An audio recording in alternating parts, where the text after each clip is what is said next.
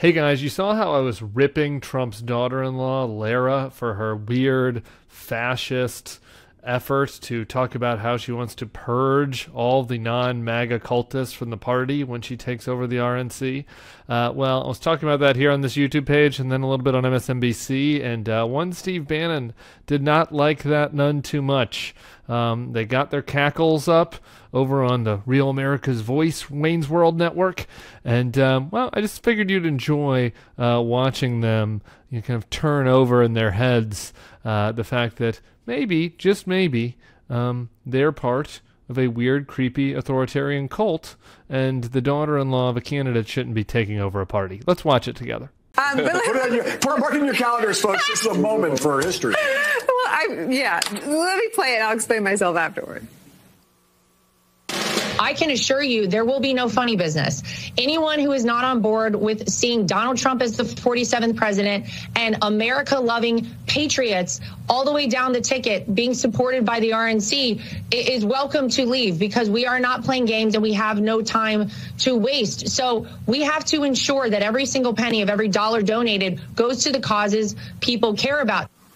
We're not playing games. It's literally all a game. The fake electors we learned in the New York Times, it was all a game. The whole thing is a game. We're patriots. This is the January 6th family. Can we just do a little, just brief piece of semiotics? Like, what is that network? You might know. What is that? Real America's Voice. I try to watch 1 hour of it. It's one of the core Bannon's on it. Charlie Kirk's on it. It's a TV network. It's on DirecTV. Yeah, the whole thing for that video, though, it feels like either like Wayne's World or like Belarus or like a combo of it, right? Where it's like the daughter-in-law has now taken over the party, and she is demanding loyalty. And she's like, the daughter-in-law says, if you do not have full loyalty to my father-in-law, you're out. Wasn't that a couple of years ago where you had all of those TV stations around the country reading that same disclaimer? Yeah, Sinclair. It's the Sinclair thing. It's the same that echo thing. It's great because it says candidate for RNC co-chair, the president's daughter-in-law. There's also a getter tag on there. Again, they're like, it's kind of all these. It's like a down market Truth Social. It's like Swahili. It has these like the different. Hold it. Getter is the down market True Social. That is Tim Miller, John Howman, and of course my favorite, Nicole Wallace. What Lara Trump said is exactly what people want her to say. The RNC, they're going to go in a clean house, get very focused. Every penny's going to win in November. I don't know why that's a laugh fest. But yes, Real America's Voice is now breaking through the white noise of the mainstream media.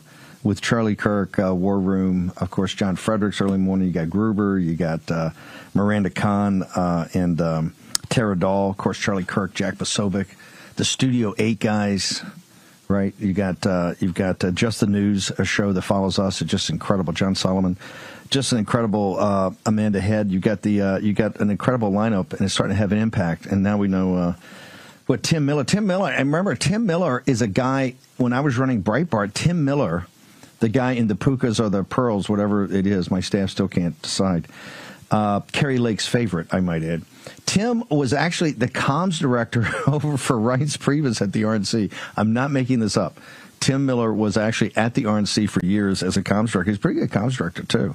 But he went to the dark side when President Trump came on the scene. But I think Lara Trump, I don't see anything wrong. What she said is exactly what we want. We want to purge the building over there, get rid of all the consultants, and Lara Trump, La Savita and Watley take charge, and every penny goes to, guess what, to what Rachel Maddow was all worried about last night. Voter integrity, stop the election crimes. They can't beat us unless they steal it. We know that. We're ascendant right now.